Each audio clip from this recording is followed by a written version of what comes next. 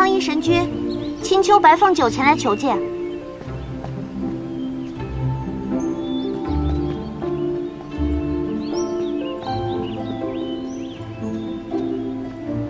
本君正打算去凡间处理祸事，没曾想临走之前还能见上帝姬一面。看来你我缘分真是不浅。苍衣神君，这一切只是个误会。误会？怎会是误会？本君虽无机会当面跟帝姬表明心意，但自从庙事上见闻帝姬舍身相救少年，便对帝姬一见钟情。本君对你的心意，天地可见，日月为明。愿你我二人可以喜结连理，共度沧海桑田。苍衣神君，我根本就不想嫁与你。这次是我醉酒之后写下的婚约，是我对不住你，我们就此取消婚约吧。为何？我知道，你现在并不了解我，但是无碍啊。日后你我二人朝夕相处，一定会钟情于我。我听折颜上神说，你年纪小贪玩，这几日我便在凡间仙山搜寻了不少新奇玩意儿。你若喜欢，现在便可去拿，日后我也定会加倍对你好。苍衣神君对凤九之心，凤九愧礼。只是凤九已允诺为一人守丧，此时断不能嫁与夫家。帝姬与那凡人之事，我早有耳闻。凡人之子，生死如灯灭，我并不在意。可是他与我有恩，我亦守约为其守丧。那我愿陪你一同相守，与你一道报恩还愿。苍衣神君，我最后再问你一次，这婚约你到底愿不愿意取消？不愿。那好，那就按我们青丘的规矩。我们青丘，我作为帝姬，我的夫君自然样样都不能输于我。我们打一架，如若你赢了，我就答应这门婚约；如若你输了，那这门婚约就此取消。帝姬是说笑了吧？本君向来敬重女仙，从不会同女仙交手。既然苍衣神君不愿与我打这一架，那就说明已经是默认要取消婚约了。多谢神君成全。等一下，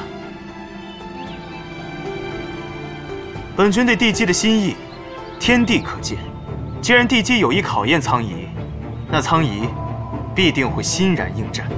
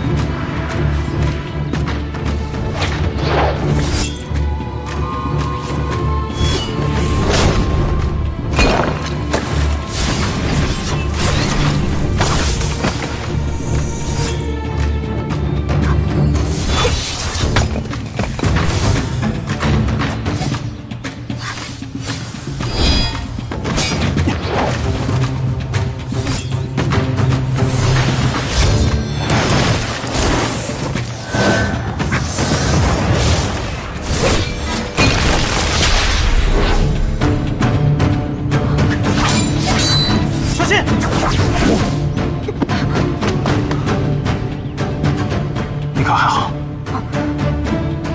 还未分出胜负，再来！住手！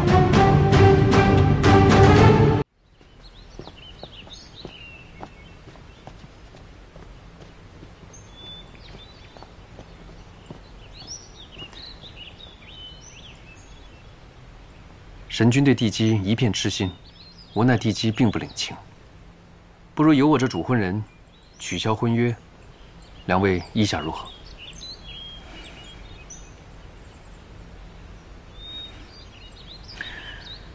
你竟如此厌恶本君！我不厌恶神君，只是凤九现在不愿成婚。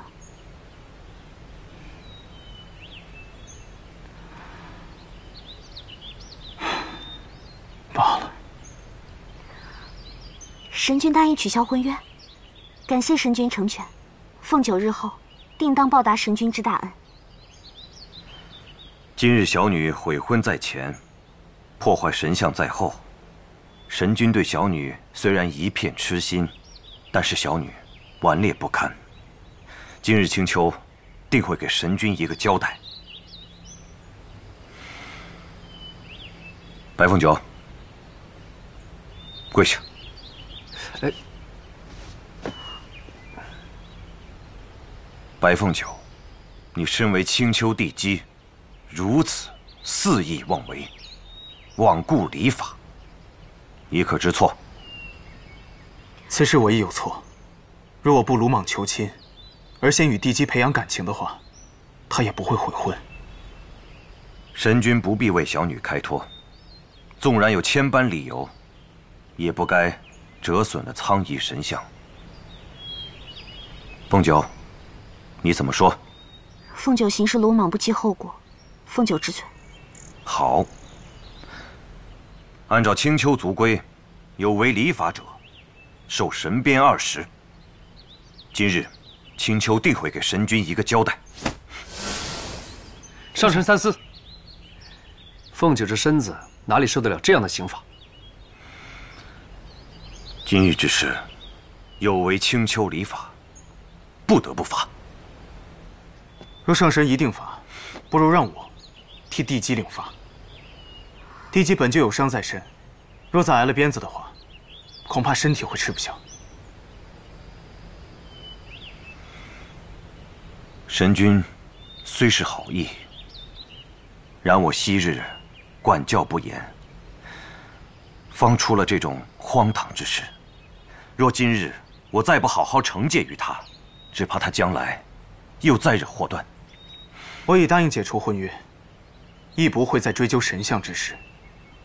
还请上神能够原谅他这一次。如若真要管教，不如待他伤好了，再教诲也不迟。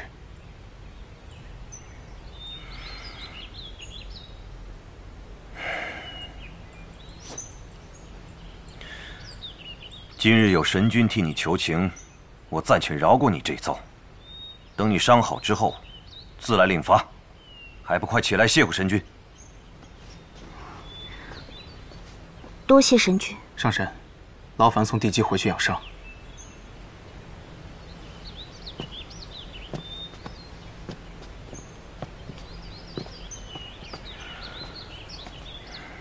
地基，